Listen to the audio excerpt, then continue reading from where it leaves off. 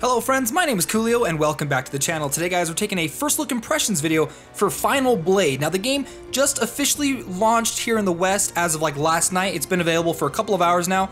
Now I've actually played this game before on my PC because they do have a version of the game over in the East, and I have played it a couple times prior to that, but I don't know if I've ever made a video of it. Maybe I have, maybe I haven't.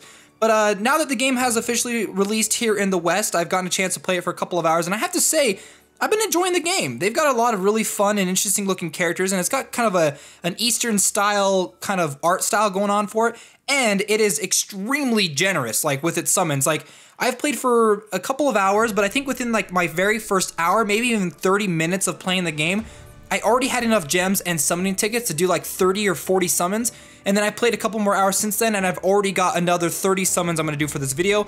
So yeah, this game is pretty friendly when it comes to rerolling. Now I don't know specifically, you can pick a guest account when you first start off, and then you can do your rerolling there and then eventually connect it to another account.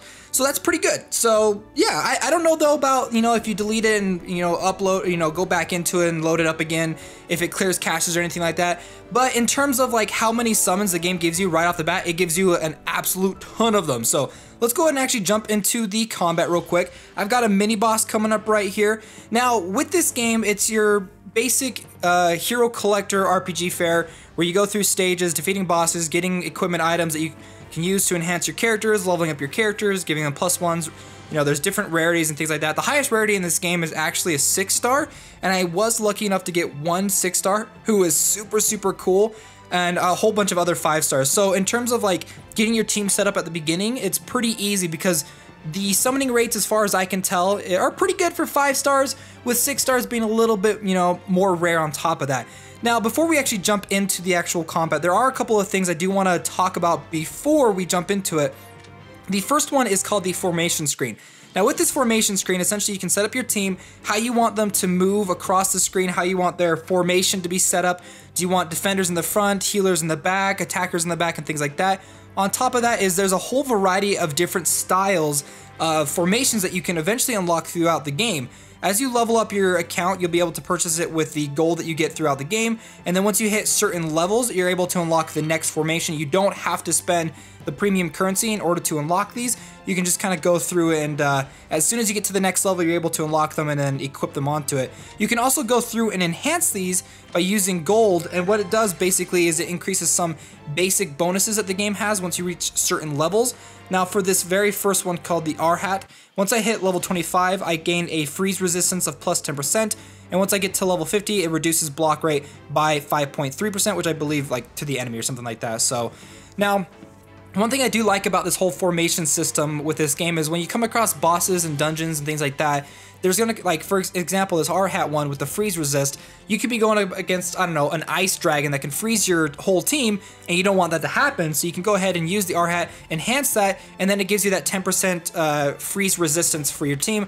So it's all about kind of forming and upgrading your characters beforehand, before jumping into the fray, to make sure everything is alright.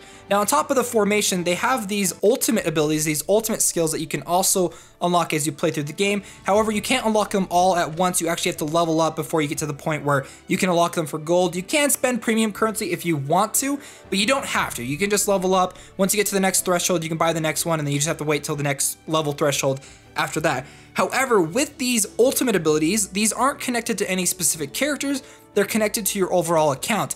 Now, you can't actually use these ultimate abilities as much as you possibly want.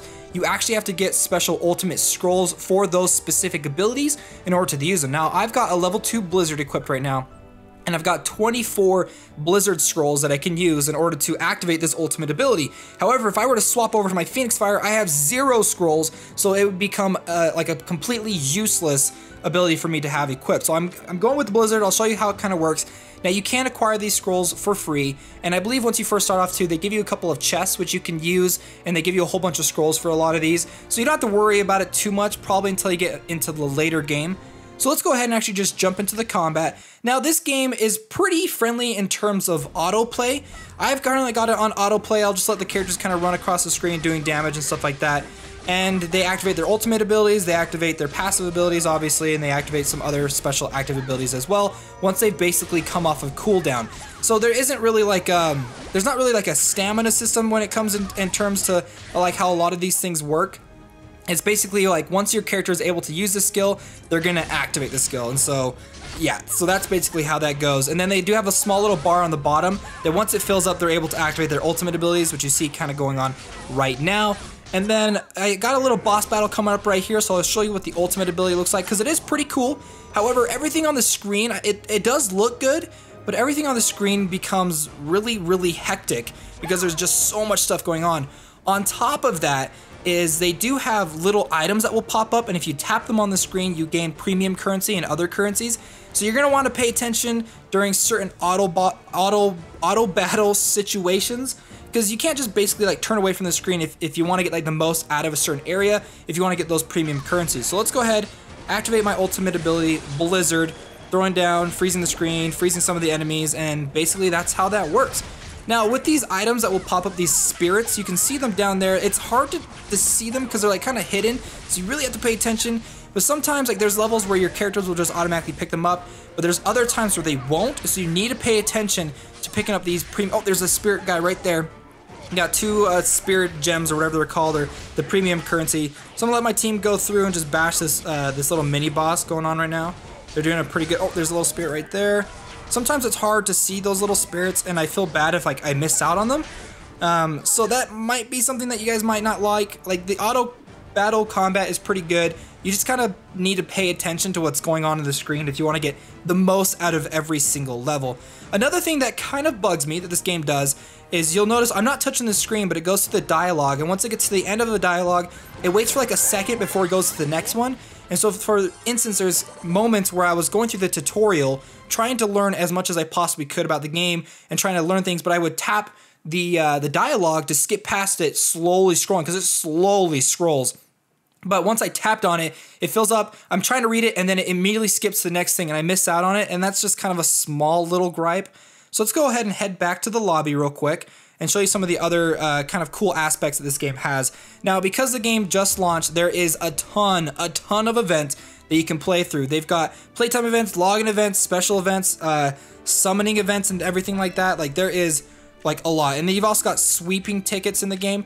These sweeping tickets basically allow you to go through and clear a level like instantly if you want to and gain the rewards. However, you only have a limited amount of time for those.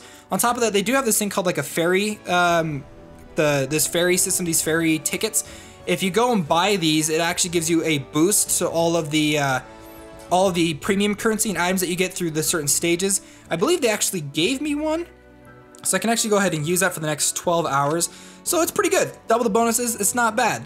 On top of that, managing and upgrading your characters is interesting because you can't actually go through and sacrifice or use any kind of specific items to level up the characters. You actually have to play with them in the stages in order to level them up. However, you can go through and enhance them, and the enhancing system is interesting because what you basically can do is go through and select which units you want to enhance, and it'll move it up to like a +1, +2, +3, +4, or whatever.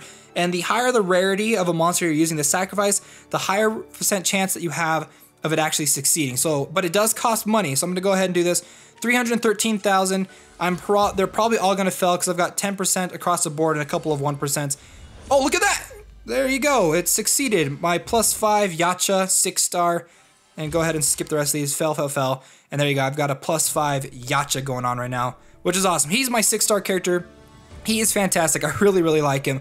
On top of that, you can also go through and enhance your equipment items that you have equipped to the character. However, it requires specific weapon and armor enhancement scrolls, and they're very limited, so you probably don't want to use these on like the really crappy items. You're probably going to want to use them on like 4-star or higher. I've done it a couple of times for my Dragon Tribe boots, but I don't have a whole lot of these armor enhanced scrolls. So if I go through like this and enhance it to the +4, enhance it to the +5 and everything like that, you can see it uses up those scrolls really, really fast. So I wouldn't recommend going through and just spending all of those. They do have a training system that I don't have unlocked yet, but it basically allows you to do a passive experience bonus kind of a thing, or a passive experience growth for these characters. On top of that, you can also go through and upgrade the different skills that they have using basic gold. You don't have to have any special scrolls or items for this, and I actually really like that. You can go ahead and hit here and just upgrade these. The max level they can go to is the current level of whatever the character or hero that you've currently got equipped. And then obviously you've also got equipment that you can go through and equip as well.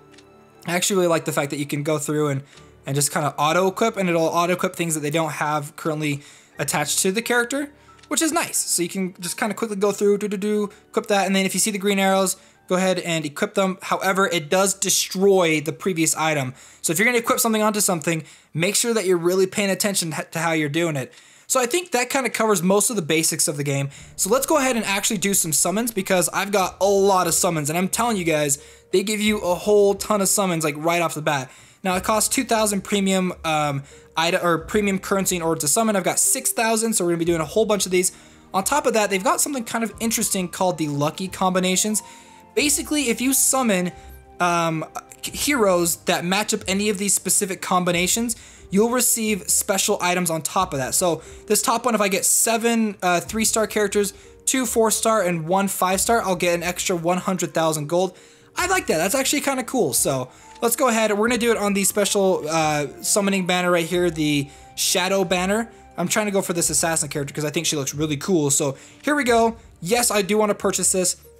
You swipe across the screen in order for it to summon. And we got a basic 3-star right there. Red Peahawk. I don't know. That's kind of a weird name. We're going for the... Okay, we got a rare. So we got a 5-star. We got Esme. I probably said that way wrong. But what we're going for is a 6-star. If we can get a 6-star, that would be fantastic. So I don't know what the animations exactly look like for a 6-star, like prior to opening up this gourd. But basically you'll see like the orb like say super rare, and then it'll pop up and tell you this is a 6-star. So... And I don't know exactly what the summoning rates are in the game. I haven't seen where it has it displayed. So we got another rare. We got another 5-star. There we go. Dahi. We're still going through this. Let's see. We got another basic rare Namgyo Shielder. Another basic 4-star Sato. And then I think if it stays green, it's 3 stars. It's blue. Yeah, blue it's 4 stars. Yellow it's 5 stars. And then purple, I think, for 6 stars. And one thing that's kind of cool on top of that is you do get a small little discount if you continue to summon after that. So let's go ahead. We're going to do it again. And just pray that we get a 6-star character, because the 6-star characters all look really, really cool. So we got Dan. Thank you, Dan, for being here. Thanks for being summoned. Blaze. And then we've got... Ooh, we got a rare right there. So we got a 5-star. Esther. Okay. Perfect. Hopefully, crossing those fingers for the 6-star. It'd be awesome if we got a 6-star. I'm going to kind of go through this a little bit faster now. Force Charger. We got another basic Bell. Swipe. We got another basic Hannah.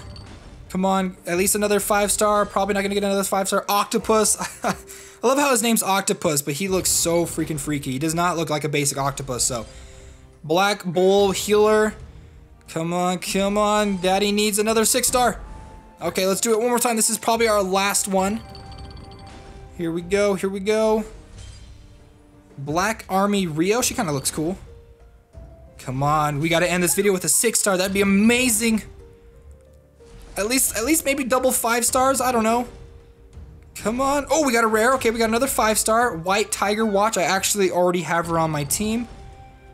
Come on. Okay, we got another basic one. Core. Let's do this. Come on, come on, come on, come on.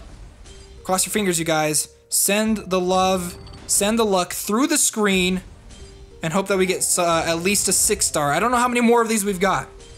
I think we're almost there. I think we've only got 2 more.